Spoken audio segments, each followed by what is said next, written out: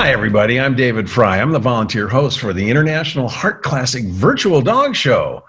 We hope you're going to be able to join us in some form or fashion for this great history-making event. And we're happy to be able to bring you a great panel of judges and majors in several breeds, I think. Wink, wink. I'm just kidding about that. But we do have entries in almost every breed. We have over 300 entries that just closed this past weekend.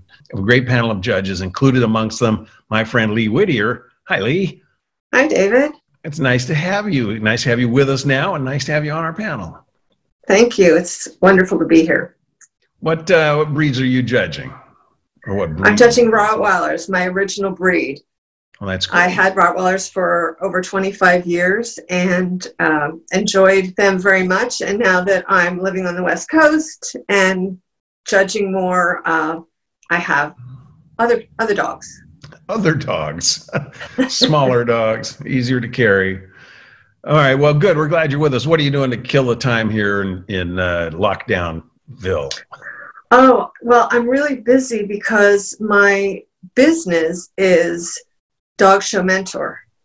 And I have had that business since 2016, where I mentor owner handlers on how to win more in the ring. So it's been a lot of fun. Where were you when I needed you? Exactly. Well, that's good. Well, it keeps you busy, and people are looking for things to do with their dogs too. And I think that's the great thing we have going here with the virtual dog show, is that it's new to everybody. There have been a couple of them bouncing around a little bit, but this is the first one that's gone out for the great cause for the American Heart Association and for the AKC Canine Health Foundation. So that makes it kind of fun and interesting, brings us all together. It does, and exhibitors are really excited about doing these virtual dog shows, and it's been great practice for them because they know that it's going to improve their presentation in the end. Right. And the end is hopefully near, where we'll be back at dog shows soon. Well, that's the thing we say. They say, well, geez, if this is fun, you want to keep doing them? I said, no, I want to be in the ring with my dogs and my friends and doing dog shows on television again. So we all hope for a happy ending here. In the meantime, we want everybody to be healthy and safe and stay well with them and their dogs. What's your vision of a virtual dog show and the judging that's going to go into it? Oh, virtual dog shows, I think I have an opinion about virtual dog shows, David. All right. And that is that I think they do have a place. I've thought a lot about this because so many people have also asked me, so, are we just going to go to virtual dog shows? Can you really judge a dog based on a video? And the answer is, we may not want to go to virtual dog shows totally, of course. We want to be there. We want to be with our friends. We want to have our hands, as a judge, I want to have my hands on the dog. I want to be able to look into their eyes. I want to see what they're all about mentally. I want to be able to stand where I want to stand. I want to be able to feel the coat texture. So those are the important things about being there and being in person with the exhibitors and with the dogs. But the virtual dog shows do have a place in helping people prepare for those kind of shows. And also, I think where we are today is that some people cannot leave. And I'm talking about in the longer run. Some people can't leave their homes for whatever reason. They may not be able to travel to dog shows. And they may want their breeding stock evaluated on some level. And so in my imagination, I think, well, what if these people who couldn't do it in person had the opportunity to have their dog evaluated on a different level? So that's what I'm thinking. Well, you're mentoring people to prepare them to go in the ring. So you would probably be looking for the same things from your exhibitors that you're teaching in your class. Do people win extra points if they do it exactly the way you're teaching it, or do they need to do what they do? Well, in some ways, yes. But what I'm really looking for is to see the dog's virtues. And so I want whoever's showing the dog, whether it's an owner, handler, professional, show me the dog's virtue. Show me what is great about your dog. And that's what's so exciting as a judge, is to see, oh, look at this dog. I can see all his virtues. That's what's fun about being a judge. We all want to have that, the one that made our socks roll up and down, or, you know, gave us goosebumps. That's what we want to see in the ring and virtually as well.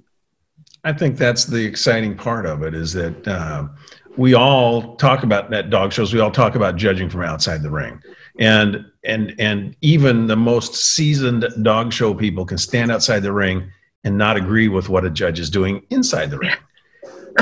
You know, and we call it judging outside the ring. He says, how come you didn't pick my dog? And it's the same thing that somebody may walk in off the street, never having been to a dog show, and say, I like that one the best. How come you didn't like that one? So I think there's a lot of the educational process that we're talking about here can go into what we're doing with the virtual dog show. It can, that the general public can learn something from what we are doing, and specifically from what you are doing as the judge. And what made me even more excited about this show is that it is benefiting the American Heart Association, and it's benefiting the part of the American Heart Association that supports the bond between humans and dogs. And that has such tremendous value. It has had value for my family members. It has value for me.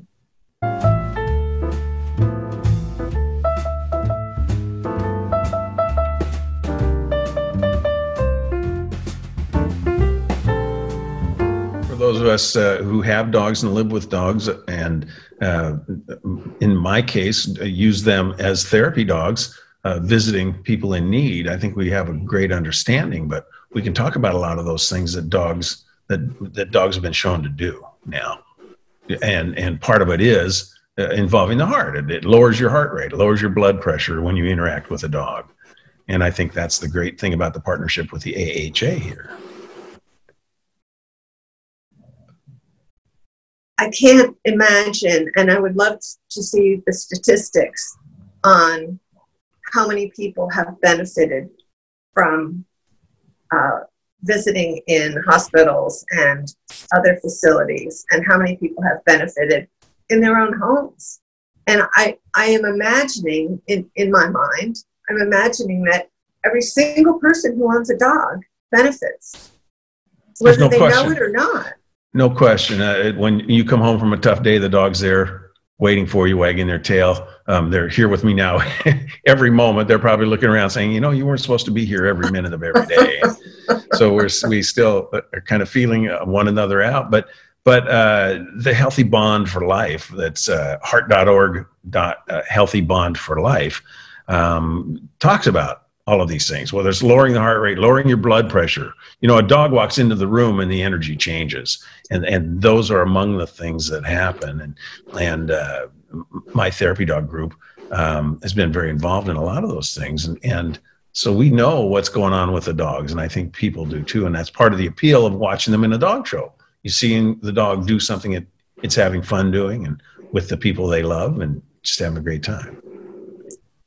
That's a huge part of what I look for as a judge, is that the dog have breed-specific temperament, and particularly that if their breed is so inclined, that they be joyful, they be happy in the ring. Now, we know that there's some breeds where this standard specifically states that the performance should not be the most important part. It should be the soundness, or the silhouette, or the head. But many breeds, the Cavalier for one, most of the Spaniels, the toy breeds, many of the non-sporting breeds, all should have that joie de vivre when they're in the ring. And we want to see that. We want to see a joyful, happy dog. Yeah, that's great. And part of the educational process, as you mentioned, not every dog should have the same temperament or same attitude. It depends on what they were bred to do. And we talk about that in dog shows, especially when we're doing them on television. We say that this kind of set yourself up and stand there like a statue might not be right for every single breed, but it sure looks good on the ones that do it right, that do it like that. But I can no more get my Cavalier to stand like a statue than, you know, than you know, head to the food line. But they're great dogs, and all these dogs do wonderful things for us every single day. So I think that's the great thing about the association here. We've got great support from people in the dog world, like the Canine Chronicle, Purina, Pro Plan is being very involved with us, and I think that's what makes it a family event, a family sport, getting all the people together here. So we're excited about it. We're excited to have you on the panel. Geez, we got 133 judges on our panel. Have you ever been on a panel that big? I have not. Well, we don't have to pay for your air and hotel, so that's a good start. But it allows us what it's allowed us to do. Not that you're in this category, or I hope I'm not quite in this category yet, but there's a lot of our very senior judges who can't get out and about quite so much anymore. So we've got a number of them who are breed experts in particular breeds, or just in the sport of dogs, that are on our panel. And it, again, going back to the idea of a family sport, we're bringing people in that can help celebrate the dog in our lives as we do this great virtual dog show. It was exciting for me to see the quality of judges on the panel, and as you say, bringing in that deep knowledge that people have who have been judging for a long time is it's exceptional. And I loved that the creators of this panel thought long and hard about who are the experts in their breeds and in their groups. And a lot, too, is kind of reflected with the people on the panel. We have a lot of family units on the panel with, you know, people who started out and then their children, and maybe even a third generation, their children's children, to show what great fun this sport is and what it does for families as well. So we're excited about that. I'm excited to have you on the panel. I'm excited to be able to share you with the world and have some time with you here today. But we'll look forward to seeing you somewhere down the road. And you don't live too far from me, actually. So you live up in Vancouver? Vancouver, Washington. Vancouver area, yeah. I'm down here on the Oregon coast most of the time. And we see each other at dog shows, and we see all of our friends at dog shows. We want to be able to do that again, but we want to be able to do something in the meantime that helps remind us of all these great things that happen to us because of our dogs. And remind us of our relationships with each other and how important they are. There you go. Well said. Thank you. Thank you so much. All right, Lee. It's great to talk to you. It was great seeing you. Have a great time judging, and I'll see you somewhere down the road. All right. Bye-bye. All right. Be well.